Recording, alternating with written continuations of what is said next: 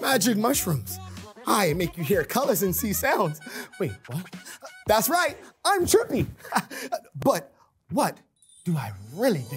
Hello friends, Professor BTheOne here, and today we're talking about magic mushrooms. Magic mushrooms contain a hallucinogenic compound called psilocybin. What the hell is that? Psilocybin is the compound found in certain types of mushrooms that is responsible for the psychoactive effects you see when you consume magic mushrooms. Your body converts psilocybin into psilocin, which affects your brain by activating the serotonin receptors, aka the brain's feel-good chemical. This happens particularly in the prefrontal cortex. That's the part of the brain that influences mood, cognition, and perception. The effect of this psychedelic substance can vary widely. Some people experience euphoria, ultra thinking, spiritual experiences, and visual or auditorial hallucinations.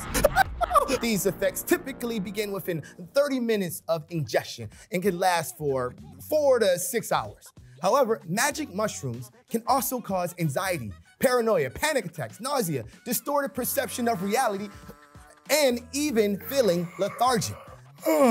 This can happen especially with higher doses or in cases where individuals have predisposition to mental health issues. Interestingly though, recent studies suggest that magic mushrooms may have some potentially therapeutic uses.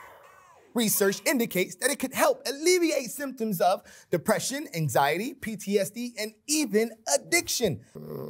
This has been particularly found in patients with treatment-resistant conditions. However, it is important to note that magic mushrooms are still classified as a Schedule I substance, meaning it is illegal and considered to have a high potential for misuse.